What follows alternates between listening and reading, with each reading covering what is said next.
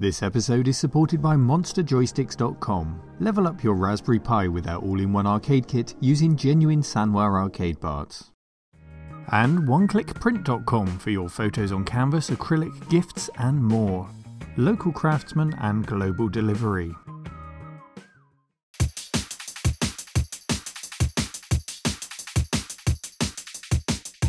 Hello cave dwellers and welcome back for a bit of fun today. You'll recall that Ravi Abbots recently visited us with his retro DJ setup, and here it is. It comprised of two Amiga 1200s and some very special software by developers Akira and Hoffman called PT1210. Well, it seems our little rave in the cave provoked some interest because shortly after release this message was posted by those developers. The software, originally released in 2014, is now back in development, owing to the interest that you guys have shown in it, which is great news for DJs and those who like to use it. I am definitely not a DJ, but it's never too late to learn a new skill, right? And I want to do my part in helping to make PT1210 more accessible to anyone else out there who wants to have a go, but doesn't have a shelf full of Amigas to do it with. I also wanted to reduce the size of the setup to make it ultra portable and take to friends and share the fun with them. Or of course the super clubs when I'm hired as a superstar DJ in Ibiza. We all know that's going to happen. So how do we take a setup which arrived in the cave in a bag like this and was tearing Ravi's arm off after a 4-hour train journey to something that will fit in a bag that looks like this? See, we've got the Commodore logo on there just like Ravi's. Well, I'm about to show you my solution. We'll go through the hardware setup and a short tutorial in setting up the software, and by the end of it you'll be calling yourself Fat Agnes Slim. Oh dear. Let's take a look then, and as we work through it you can also point and laugh at me trying to mix, and mostly failing, but by the end of it I'm determined to mix two songs together. Let's see if we can achieve that.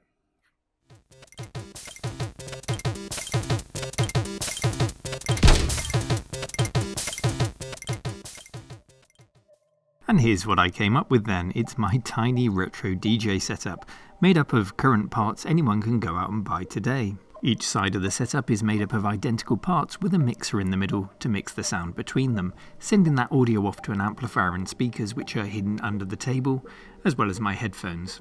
From the bottom of the picture to the top we've got a keyboard. Nothing special about that other than it's small and it plugs into a USB port. If you want to cut down on cables you could go with a wireless model, I guess. Ravi's Amiga 1200s are replaced by these tiny representations of them, and I'm sure you've guessed what they are by now. It's a Raspberry Pi inside there. These cool cases are sold by RetroPiCases.com. We've seen these on the channel before and I really love them. I think they give the Pi a lot more character than the regular cases. The Pi itself hasn't been modified in any way, it's fresh out of the box, and the ribbon cable that you can see there is going to the monitor. You can use an HDMI monitor if you want, just as easily. I just happen to have these ones on the shelf and they're nice and small. The monitors originally came from modmypi.com, where you can find a whole range of other monitors to choose from, but these ones are model 8997466, and you'll find a parts list in the video description of everything that I'm using here. If you wanted to further reduce the footprint of this setup, you can actually mount the Pi on the rear of these monitors, leaving only the mixer on the table, but I'm afraid I'm a sucker for those tiny Amiga cases. The mixer is the smallest I could find. I picked it up secondhand for £20 with a missing equaliser button, although that button does work just fine. They usually retail for around £85, and it's called the Pokket Mixer, that's Pocket with 2 Ks. It lets us mix the audio obviously, adjust the low, mid and high range of each device, and sends audio down to my headphones, which is essential for mixing, or so the experts tell me. The knob on the front adjusts the headphone volume, and the button above that switches between which device is outputting to the headphones. It's a nice little mixer, at least for my amateur needs here. And that is essentially it. A micro USB power supply is used for the screens and the Pis, and then there's a whole load of 3.5mm audio cables to connect it all together. Again, there's a full shopping list in the description of the video. So have we achieved our first goal of shrinking Ravi's setup? Here's his setup again, and while I'm pretty envious of that lovely blue Amiga 1200 case he's got there, I think we've hit our goal. It's certainly a lot smaller on the table now. But that's only half the battle.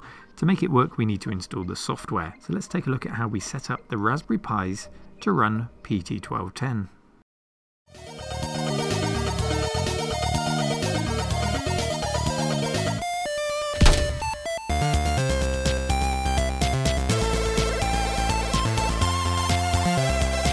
If anything, I'm getting worse at this. So we'll put our Pi's micro USB card into a card reader on the PC, and we'll start by downloading Amibian from the official site. Amibian is based on UAE for ARM. If you've ever emulated an Amiga, you'll have used UAE, so once set up it should be familiar. We download the image file for Amibian and also Win32 Disk Imager, which is used to write it to your SD card. So we'll get those files downloaded, and then we run that Win32 Disk Imager program, and in doing so, most importantly, you need to select the drive letter of the SD card and triple check it. If you choose the wrong device, you're going to overwrite it and lose any data on it, so please be extra careful. Browse to your downloaded Amibian image file and select it, and then hit write. It took about 3 minutes for me to write over a USB 3 connection. It may vary for you.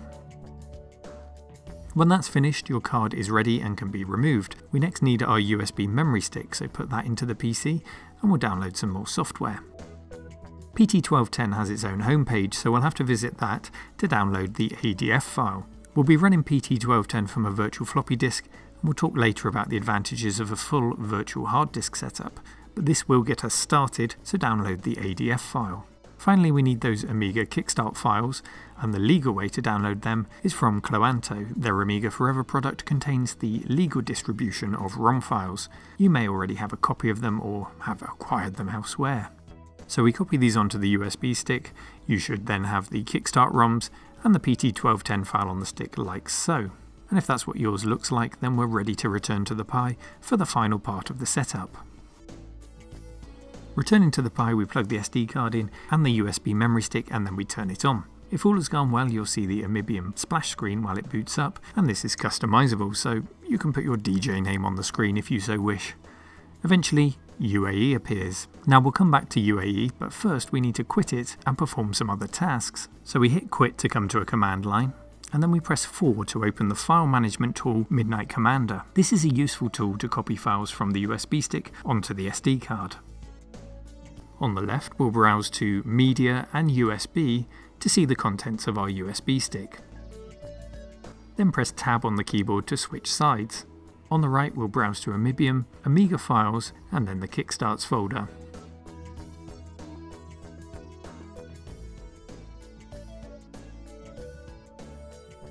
We'll then highlight all of the Kickstart files on the left by holding Shift and using the arrow keys to highlight them, and then we press F5 to copy them all across from the USB on the left to the SD card on the right.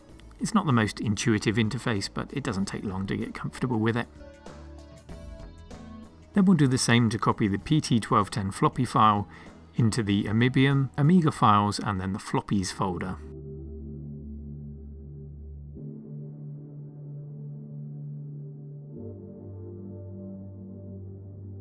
Once that's complete, our USB stick can be removed. We don't need that anymore. We'll then quit Midnight Commander and press 6 for Settings. Here we can connect to Wi-Fi and other useful things, but I'm just going to type audio jack and hit enter.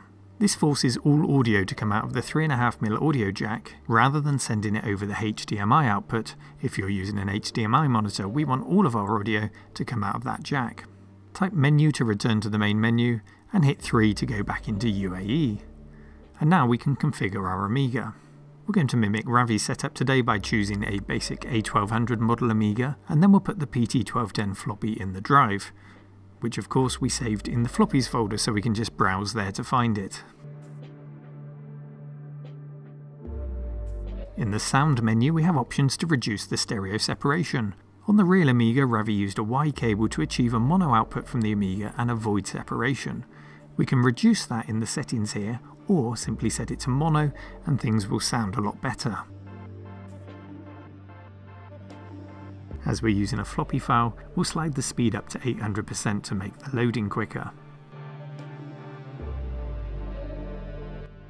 Also be aware of the options here to set up a hard disk file onto which you can install Workbench, PT1210 and all your mod files.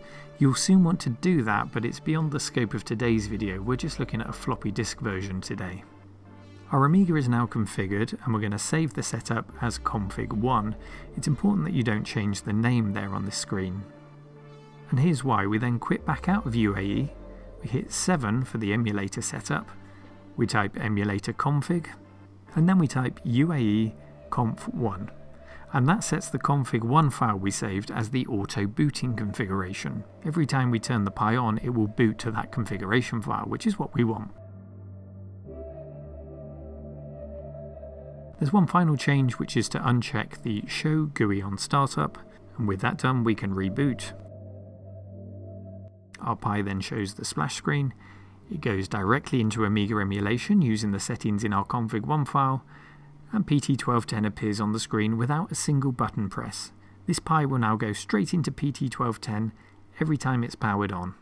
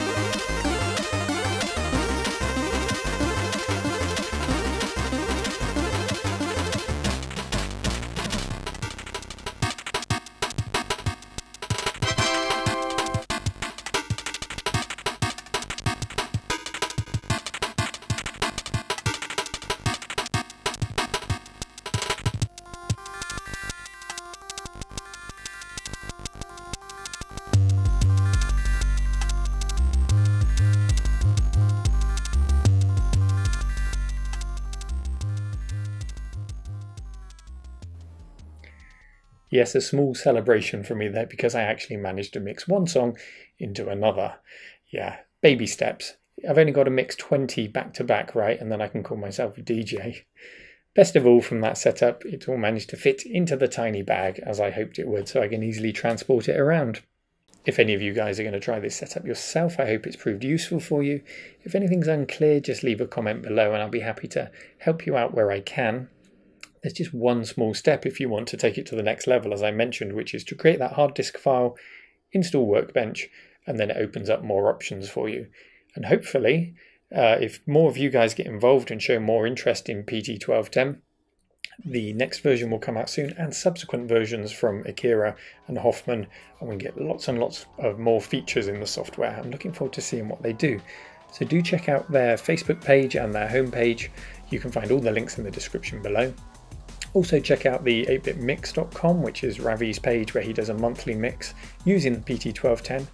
Also Akira, one of the developers, has a YouTube channel called Kicking Core, and there are some incredible mixes on there, so do check that out. All the links below in the description. I hope today's video has been useful to you. If you do come up with your own DJ setup using it, tweet me a picture or email me a picture. I'd love to see what you come up with. As always, thank you for watching, take care, and happy DJing. Good luck.